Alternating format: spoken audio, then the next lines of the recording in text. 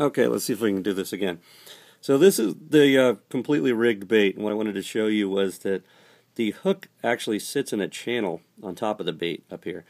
And I've rigged a little backdrop so you can see it better. But the hook is only actually touching the bait right here at the back. It only goes through, right through this area. Oops, sorry, right through this area here.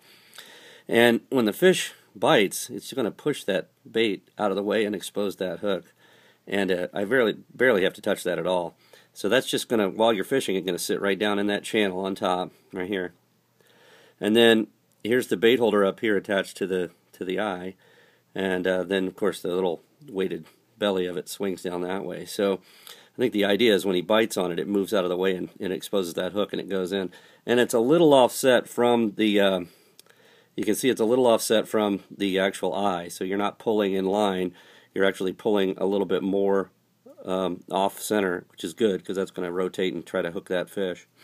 Alright, so let's do the rigging now like you guys asked.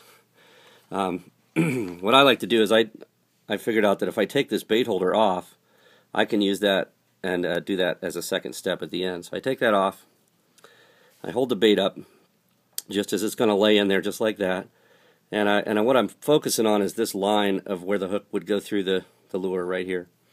Okay, so then I try to follow that line straight through the bottom of the fish, of the bait, right up in the middle of the back, and you can see it coming out right there, and then just rotate that over so it lays right down in that channel there, right?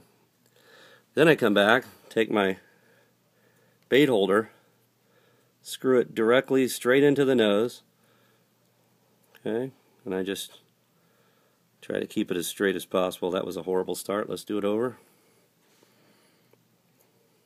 Can I get the hook out of the way? And there we go. That's a much better start. Just kind of pinch the nose and you can just watch it go right in actually. And get it pretty well in there. Then I turn it sideways, and then I just kind of muscle the hook around to where it goes right onto that bait holder, just like that.